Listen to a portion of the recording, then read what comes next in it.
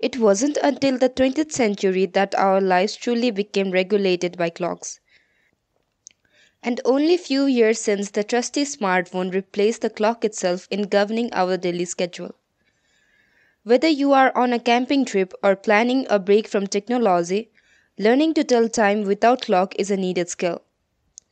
As long as you have a clear view of the sky, you can estimate what time it is. There are multiple techniques to calculate time, but the most popular one is the sun hand method. The only thing you need here is your fingers. Start by planting your feet towards the sun. Areas with ton of trees or building can cover your view of horizon.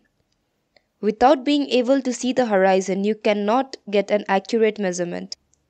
Then, line up your hands with the horizon, extending one arm fully in front of you and rotating your wrist so your palm is facing you horizontally.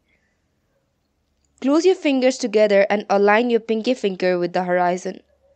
Stack one hand below the other towards the horizon. If you still have space between your hand and the sun, stack your other hand under the first one. Press the index finger of your other hand against the pinky finger of your first hand. Count the number of hands it takes to get to the horizon.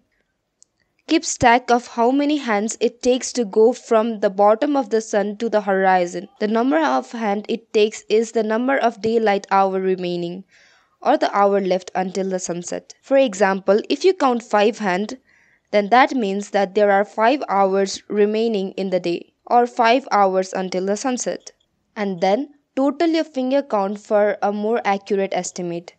Once you have reached the horizon, you can also count how many fingers would fit in the space between the sun and the horizon if your whole hand can't fit there.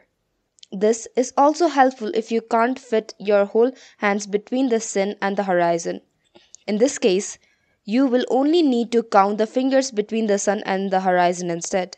Each finger that will fit in this space represents 15 extra minutes before the sunset. Multiply the number of fingers by 15 and add this to the number of hands you counted.